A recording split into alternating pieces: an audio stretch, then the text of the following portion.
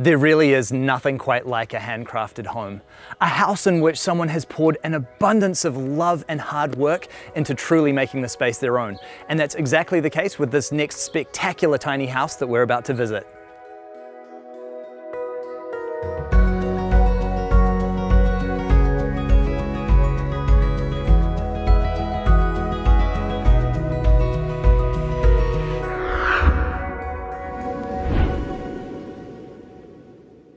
Hey Radha, how are you? Hi, good, thank you. Lovely to meet you. G'day Phil, how are you, mate? Yeah, good, welcome. Thank you very much. I am so excited to see the beautiful home that you've created here. Thank you. Yeah, welcome. Welcome.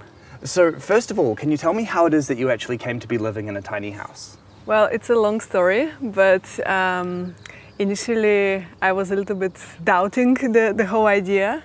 But Phil was the visionary. He was the person who really saw it as a really good option for us and did a workshop about 3 years ago on building a tiny house. So after that, he really came up very inspired to build one for us. About a year after that, we started sourcing materials and building it, one stage at a time, one step at a time. And here we are, living in it. So Phil, when you first saw tiny houses and when you attended the workshop, what was it that really made you feel like a tiny house was the right decision for you? I'd been looking, we'd both been looking at sort of people living in yurts and buses and things like that, and just looking for a lifestyle that I thought we could afford. And when I saw a wooden tiny house, I felt like this is like a good compromise between what I had grown up with, like a wooden house, and a small space that we could afford to build. That's right, because you're no stranger to working with wood, are you? Yeah, I've been building musical instruments for years. Now my business is building instruments for schools and music therapists and selling at markets and festivals and fairs and things like that. So I had been learning a lot about wood, although I'd never built anything this large before, and structural and everything. Had to learn a lot. The decision to own a tiny house was basically the best decision for us at this point of life, as we are both self-employed and we have jobs that we absolutely love, but that are a little bit unconventional. So now we can live without the stress of having a mortgage and without having to fit into a specific way of working and paying off. We built this from scratch without any debt. So I think that this is amazing, and it gives us so much freedom now to travel, but also to do things that we really love doing and prioritize that over the financial stress. And can you tell me a little bit about the style of the home? What you see here is these matai weatherboards, and this is some of the first stuff that we collected, scavenging around for materials we could use. And we found online a house that had burnt down, and I went round there and perhaps stupidly but very adventurously bought this huge pile of very heavy, very thick, covered with lead paint weatherboards, and I was very excited about it. And so these are the weatherboards underneath the paint. Our initial idea was to recycle as much as possible. So a lot of what you see is recycled. The front doors are recycled, the window, the weatherboards.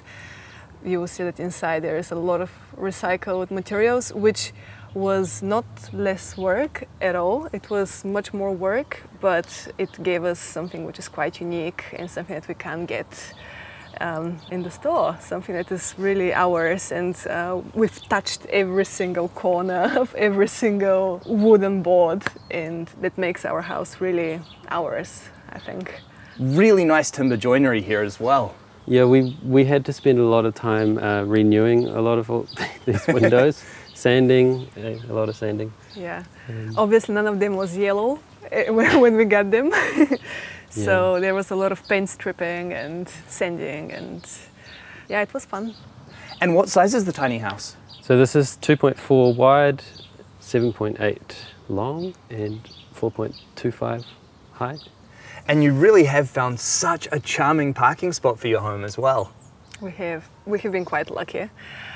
We live in town and still are surrounded by a patch of native bush and a lot of fruit trees, avocado trees, walnut trees, which makes it very homey, and yeah, it really feels very much like we are home now. And I see here as well, you've set up the outdoor bathtub and the hammock. Yeah, we love to spend time outdoors, and living in Hawke's Bay, we can spend pretty much a big chunk of the year we can be outside.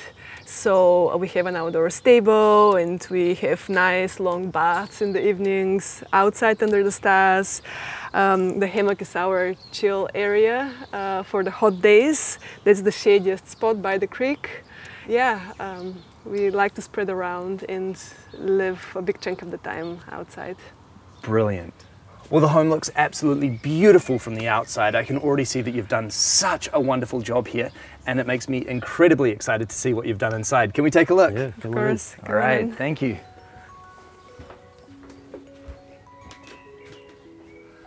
This is absolutely beautiful. And immediately upon entering this home, you're just hit by all of this gorgeous timber and this incredible feeling of warmth and hominess that it resonates.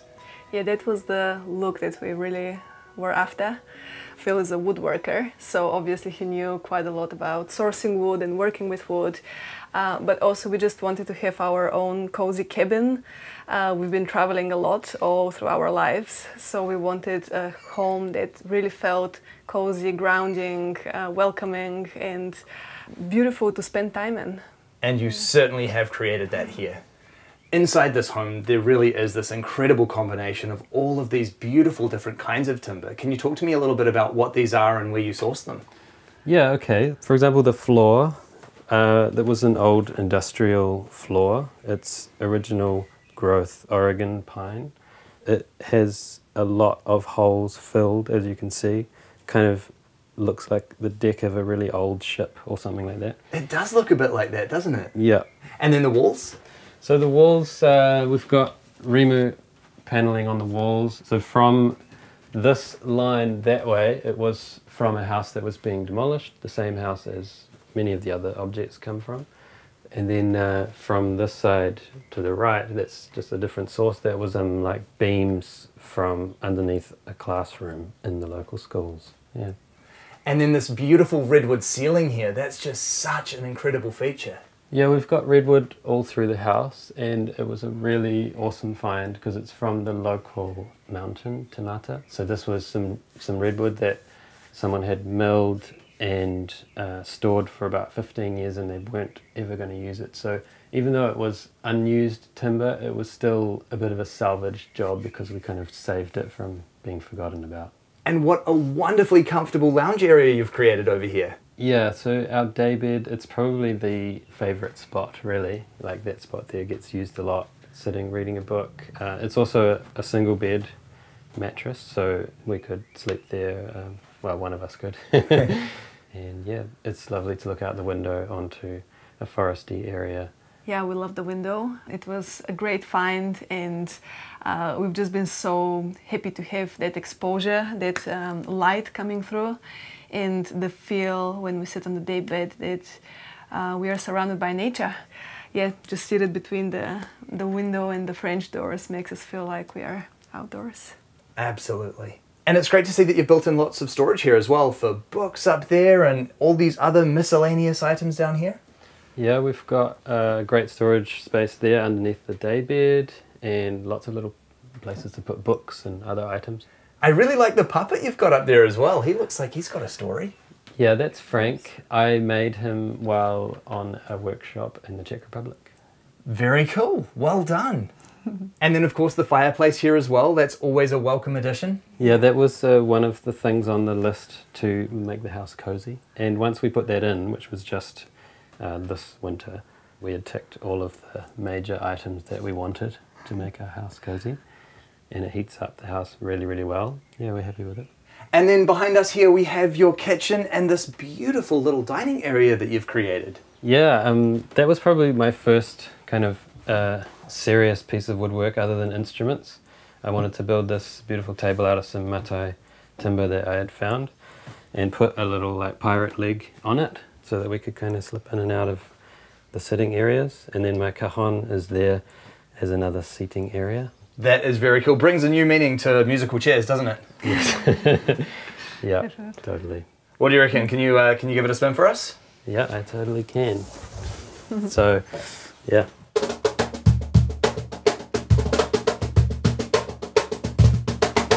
Awesome.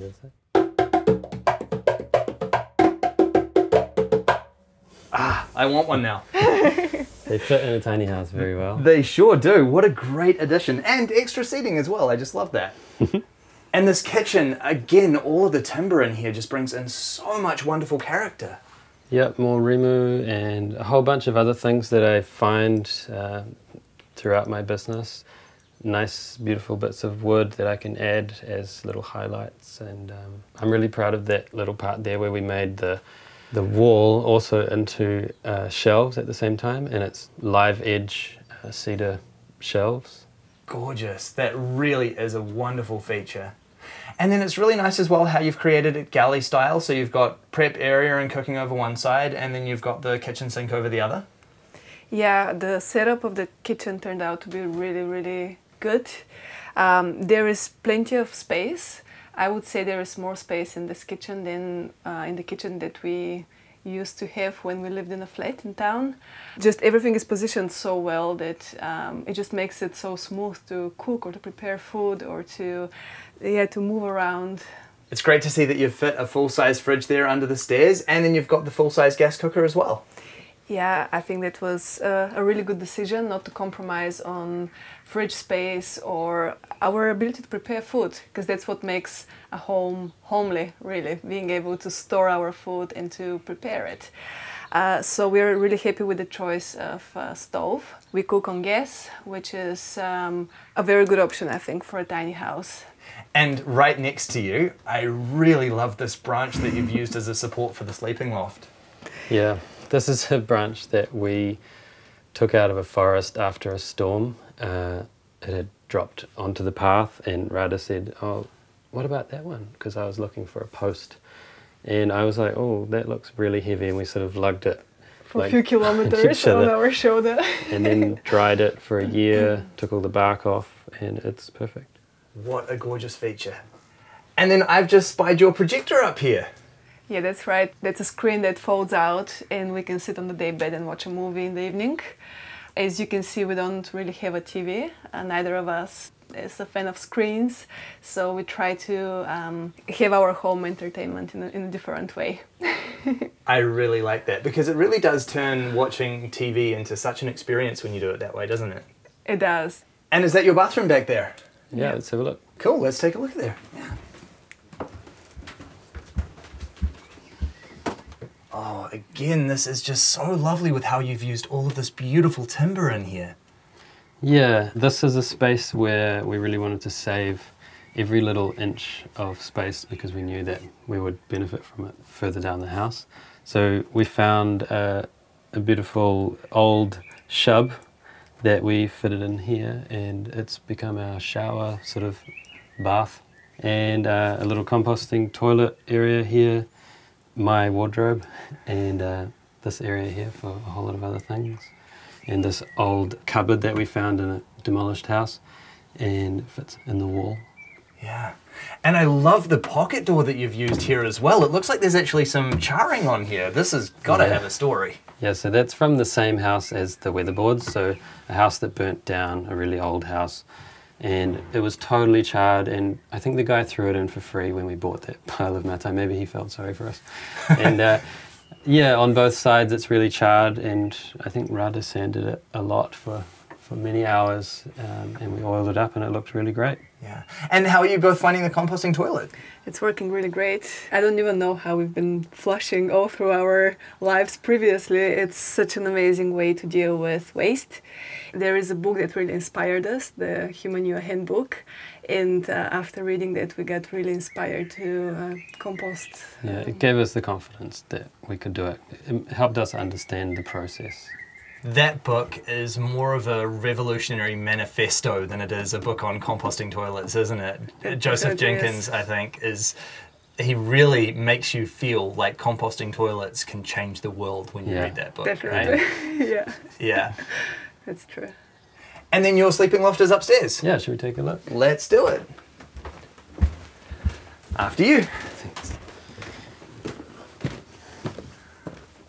Again, this is such a lovely and very spacious loft you've created here. Yeah, I think this is the result of saving little bits of space with each decision. By the time we get to the loft, we've got this really high peak right where we need it, at the top of the stairs, and it works really well. Definitely. It's amazing to be able to actually stand, because from one of the stairs you can actually be comfortably standing and changing, or changing the bed sheets, or yeah, just maneuvering around the space. And you really have created a lot of storage area up here as well. Yeah, that little corner at the end there, we put a couple of big chests in where we can put bedding and winter clothes and things like that.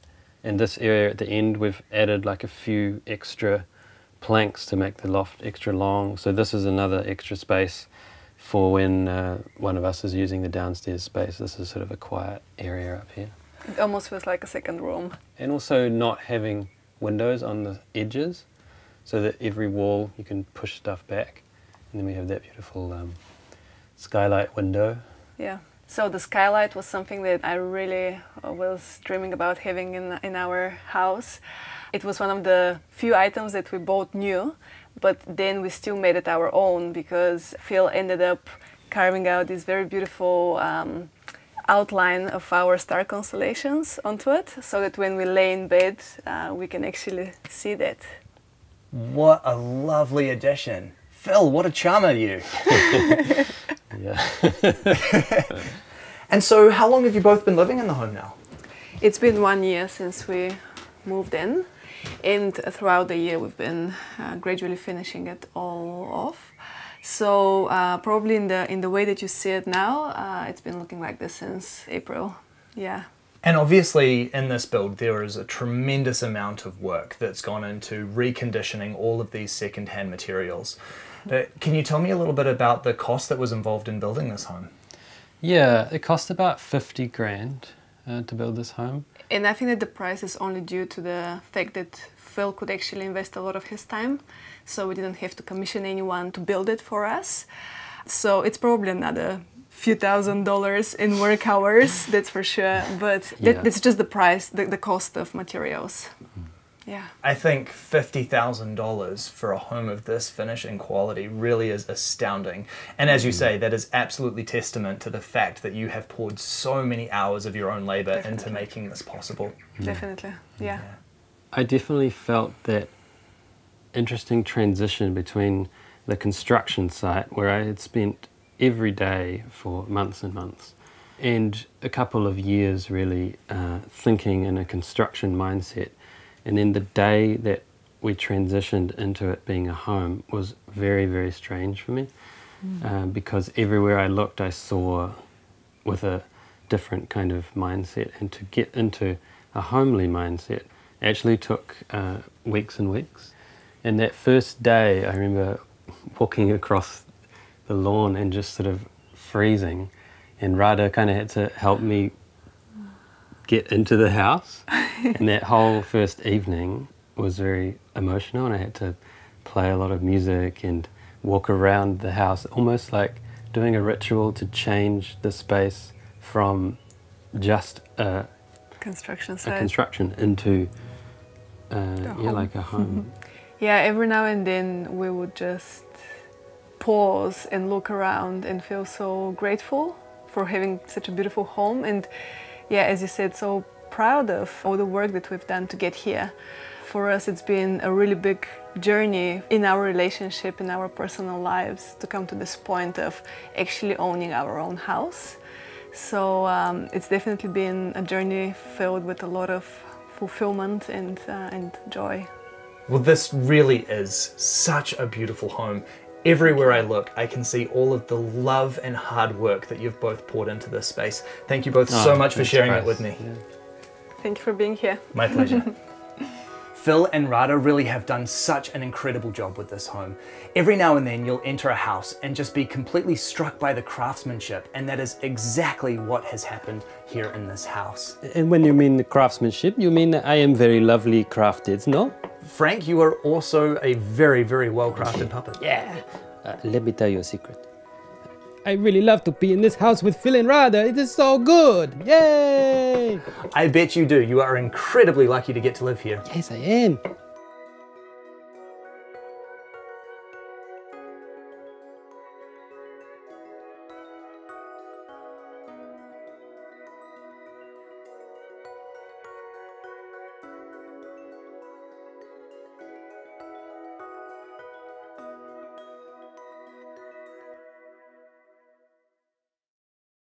Well, that was a lot of work today. Having you in the house, there were 5 people and...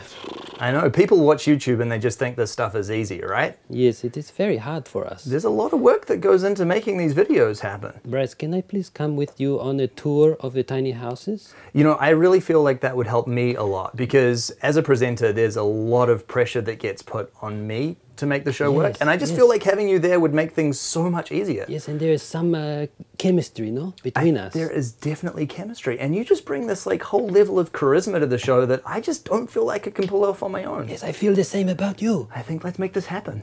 Yes. Put it there. All right. All right. Frank and I will see you next week.